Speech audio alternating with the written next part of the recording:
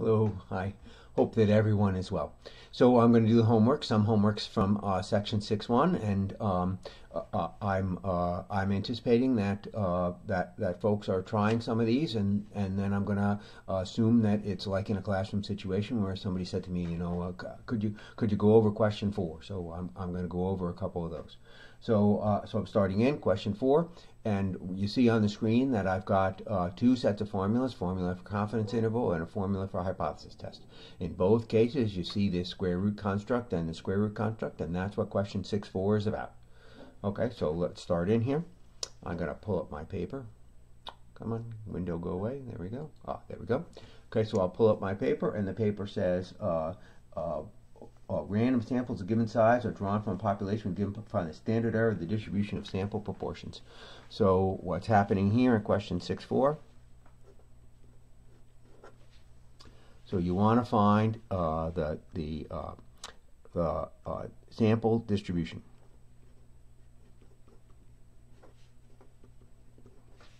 And you want to find its spreadedness.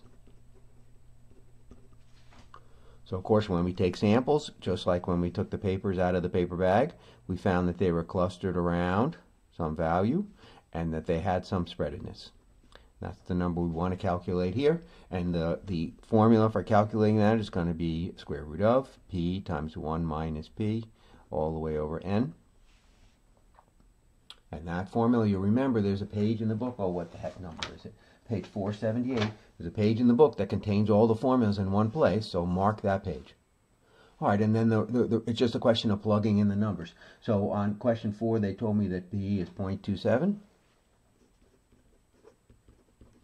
and that n is 30.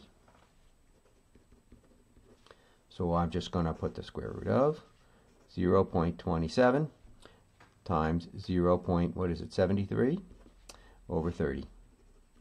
And we'll see what my calculator makes of that. So let's say 0.27 times 0.73 equals, divided by 30 equals, take the square root, equals, and I get to 0.081.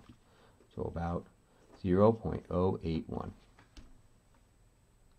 Okay, so we can calculate the spreadedness of the sampling distribution, and of course we've used that any number of times here for doing either confidence intervals or hypothesis tests. Okay, next one up is then 6.14. I've got to find that page. Oops, went too far. There we go. The question says, use the normal distribution to find the confidence interval for proportion p, given the relevant sample results, give the best point estimate for p, and all that kind of stuff. So I am doing number 14, and I want a 95% confidence interval, 6.14. I want a 95% confidence interval. I have a p hat of, who can remember, 0.23. I have an n of 400.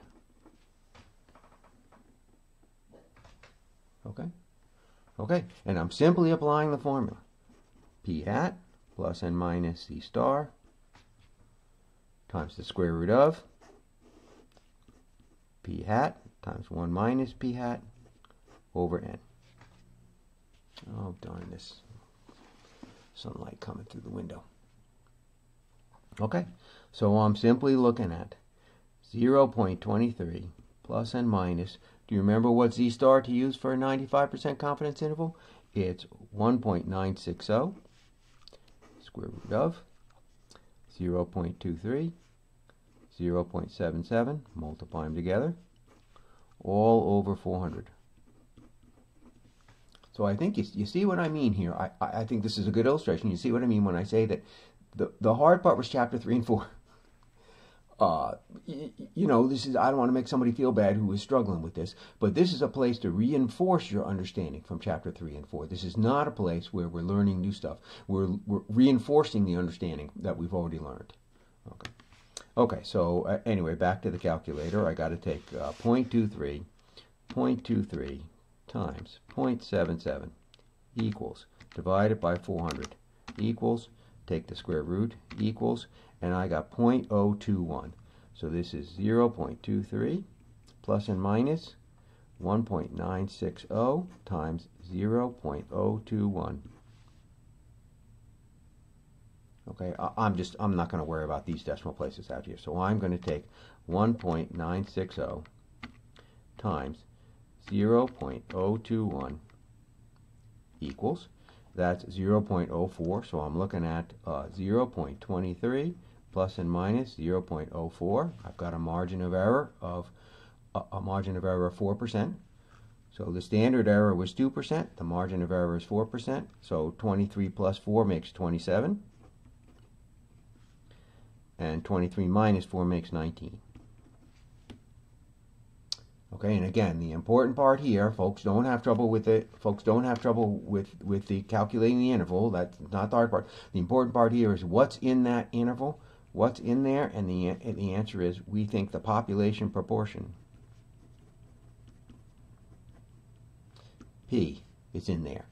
This is a calculation that uses P hat to find where does P lie, because we don't care about the sample, we care about the population. Okay? Okay, so that was 14. What's next is number 16. Number 16 says what sample size? So, oops, didn't really have enough room there. So 4.16. Oops, I'm sorry, it's 6.16. 6.16. So sample size.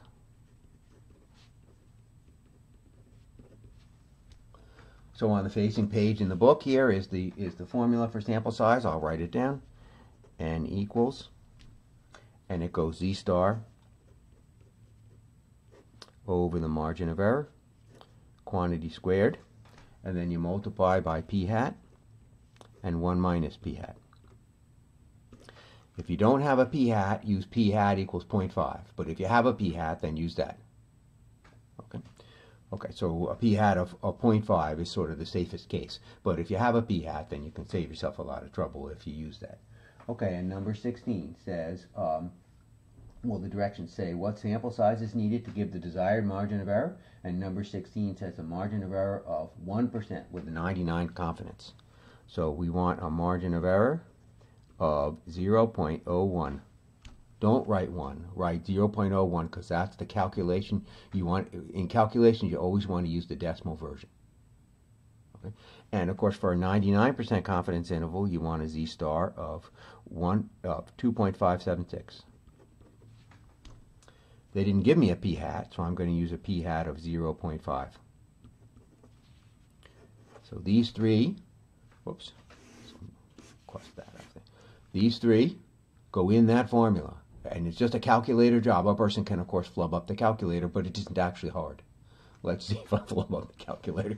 Let's see how I do. So I'm going to take here 0.5 times 0.5 equals, that's this part over here, so that's 0.25.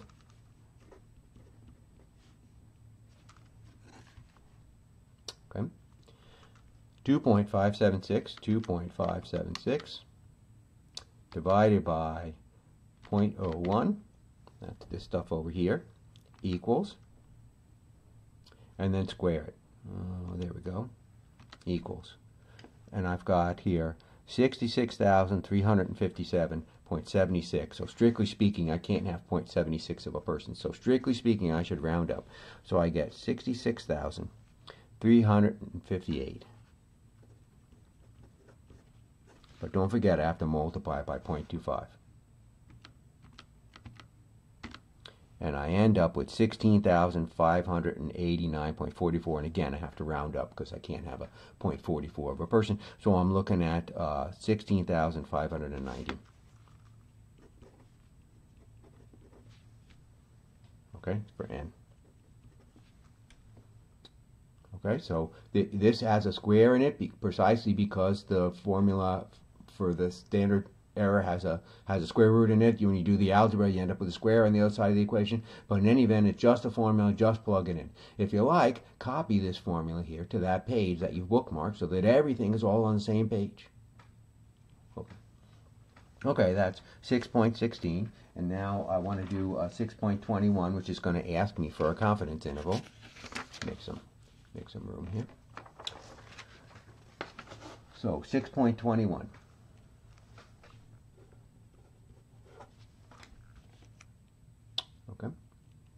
6.21 says, what percentage of U.S. adults say they never exercise? A survey of 1,000 U.S. adults, 25% say they never exercise.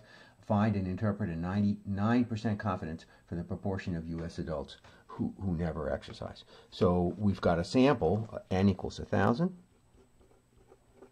and we're reporting a p-hat of, is it 0.25? No, 20, 0.20. And we want a 99% confidence interval. Whoops, 99%.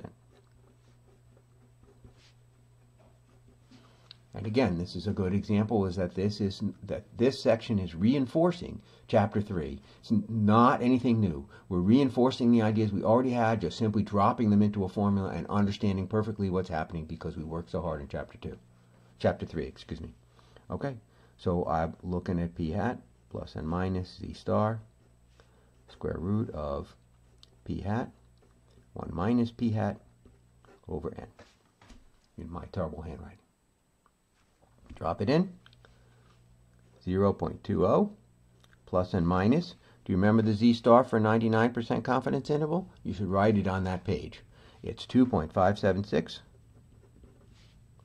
Take the square root of 0.20, 0.80, all over 1,000. Pull out your calculator and see how you do. 0.2 times 0.8 equals, divided by 1,000,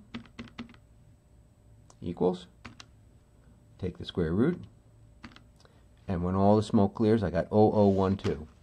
So this is 0.20 plus and minus 2.576 times 0.012. 0.010, I guess it's 3 when I actually round it because it's 126. Okay? Multiply that by 2.576, so 0.013 times 2.576 gives me 0.033. So it's 0.20 plus and minus 0.03. And that's the answer. So 0.23 down to 0.17. And again, the point of the confidence interval, the idea of what's the confidence interval about, is that we know the sample number. Where is it? Here it is. We know the sample number. We want to know the true number. We want to know if you took a census, what would the answer be? And we think it's close to 0.20. How close? This close. How sure are we? This sure. So what lies in here? Not p hat, but p. Okay, so reinforcing the chapter 3 ideas, nothing new. New formula, but nobody ever says to me, this formula is too hard for me. That doesn't give intelligent people trouble. Okay, that was 21. Next, I want to skip forward to the hypothesis test section and do a couple of those. And I'm looking here at question 50. Question 50 says, determine whether it's appropriate to use a normal distribution. I'm just going to use the normal distribution. And then it says, use the given sample results to test the given hypothesis, and use alpha equals 0.05. So 6.50, I better write it upside down. Running out of paper here in the quarantine.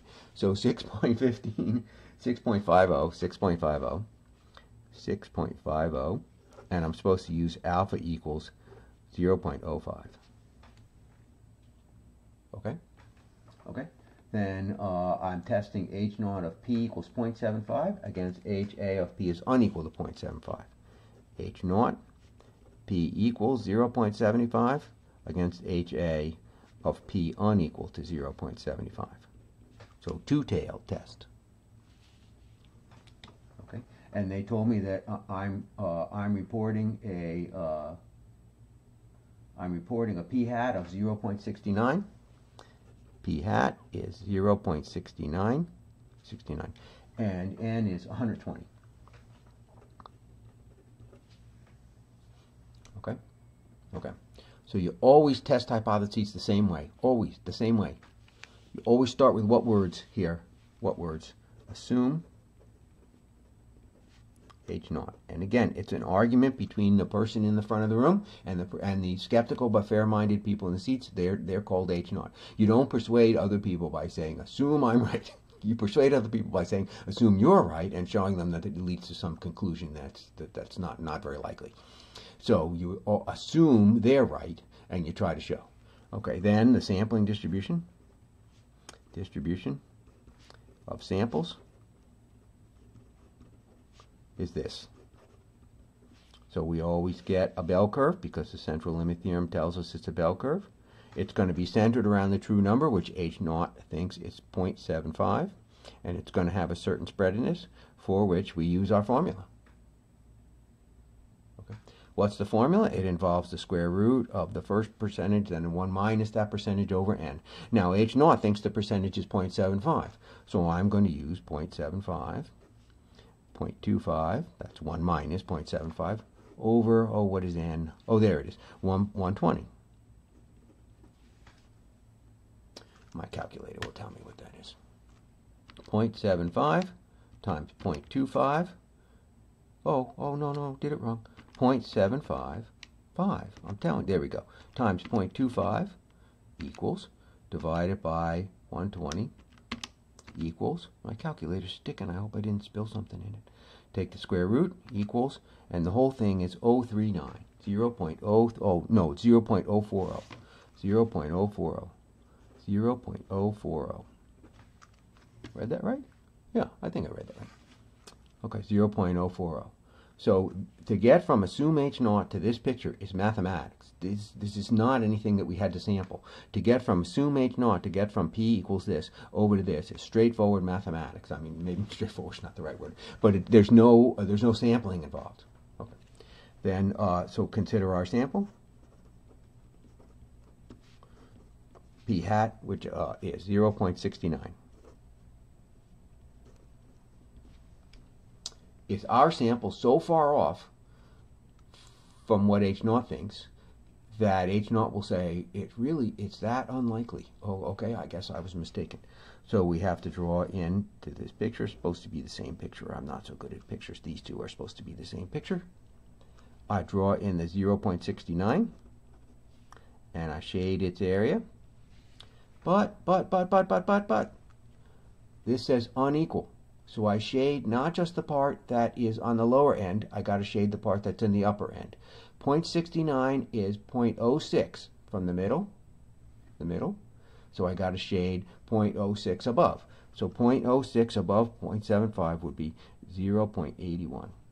So you shade both, and you ask for the total p-value. I spelled total with a D.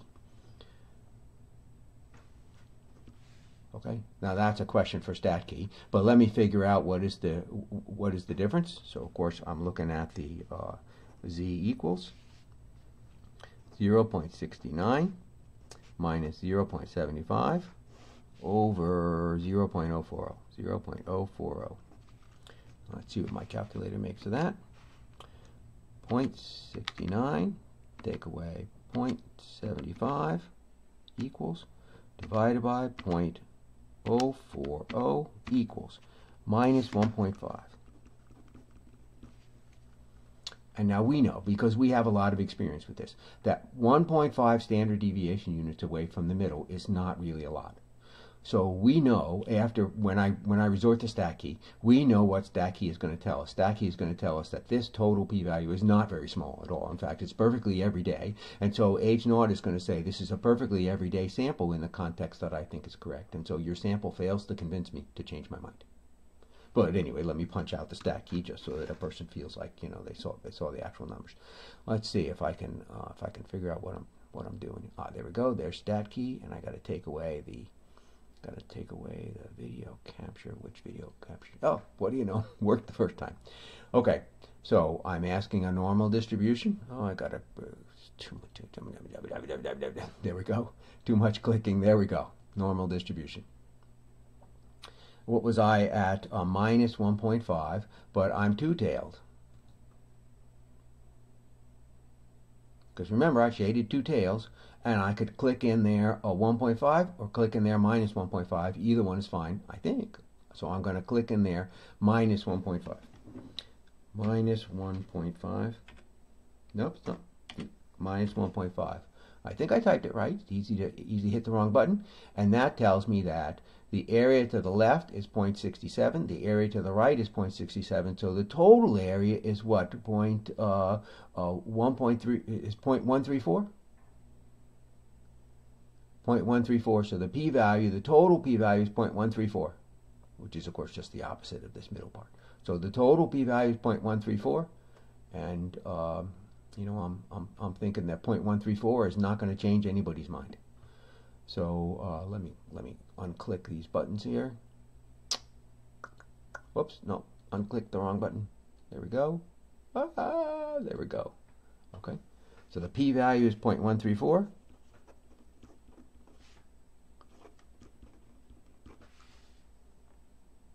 StatKey told me the p-value is 0.134. That does not meet the O5 criteria. It does not meet the O5 criteria. So you fail to reject.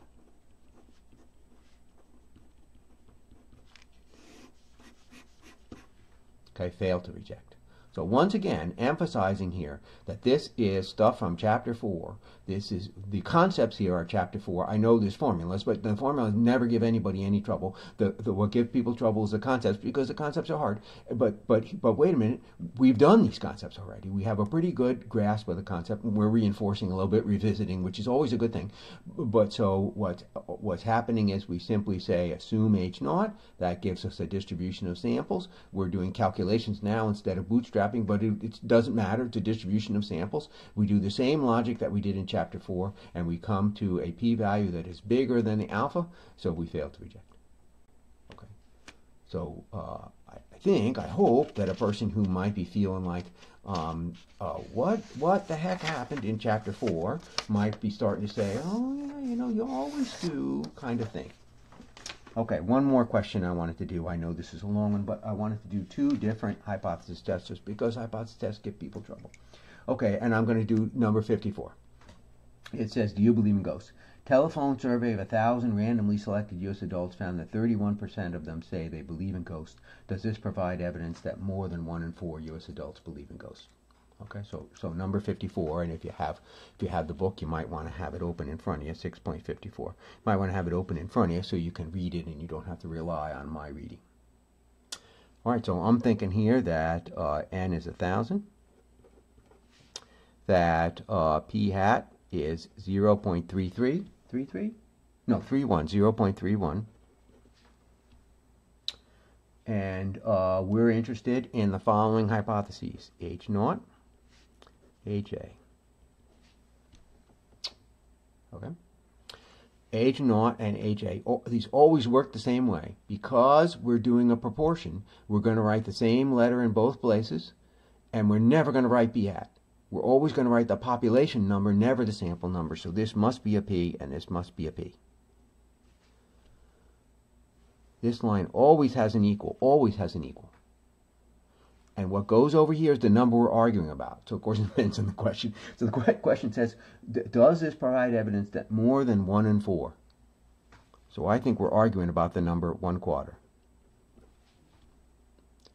And specifically, we're arguing about greater than 1/4.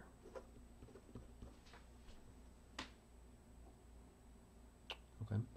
Is 0.31 so much bigger than 1/4 that the H naught people will say, you know, you've convinced me?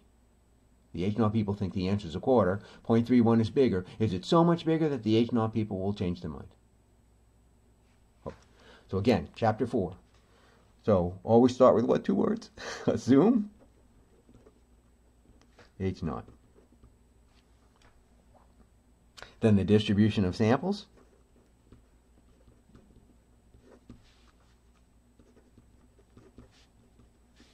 Always looks like a bell curve. Always, always, always.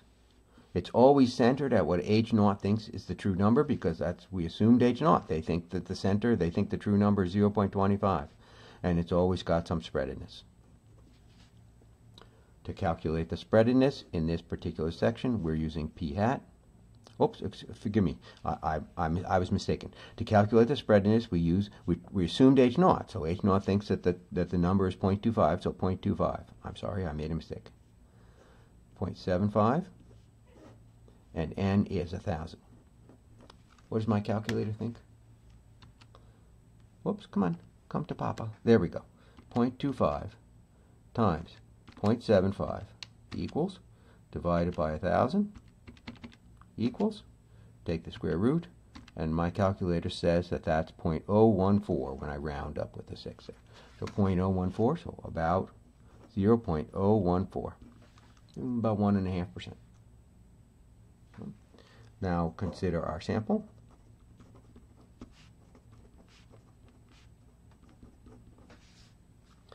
So our sample was 0.31. It's supposed to be the same picture. 0.31, and we want to know what's the p-value.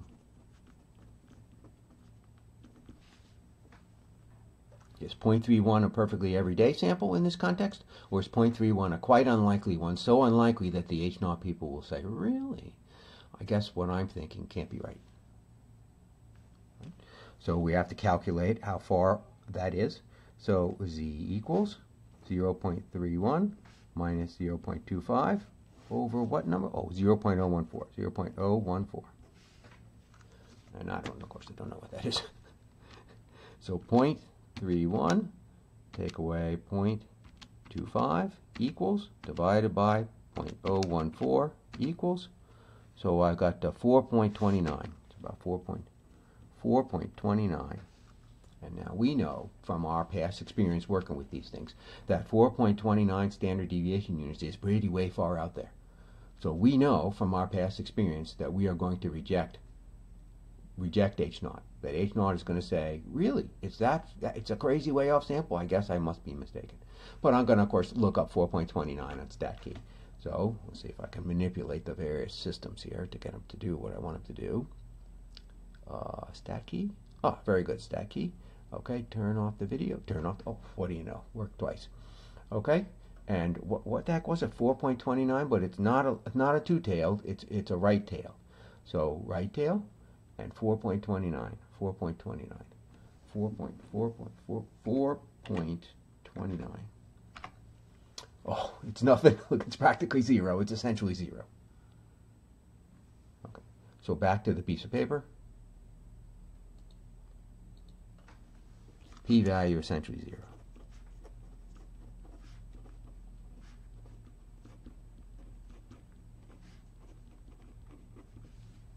So it doesn't matter what alpha is. It's p-value. It's so tiny, tiny, tiny. How many O's? 5 O's and an 89. So p-value is essentially zero. Because the p-value is so small, H0 will change their mind, and so that is to say we reject H0. Okay. Okay, very good. So again, the important part in this chapter, it seems to me, is that we are revisiting Chapter 3 and Chapter 4. This is not fresh stuff. We're revisiting Chapter 3 and Chapter 4. We're applying the ideas that we worked so hard to learn in Chapter 3 and Chapter 4 in context where there's a variety of formulas, and sometimes the formulas have little twists, and a person can flub up something or another. But it isn't actually hard. All the formulas are on that one page. Use it. You know, have that page bookmarked, and you can keep referring to it. Okay. All right, very good. Once again, hope everybody is doing well, and so have a good day. Okay, bye bye.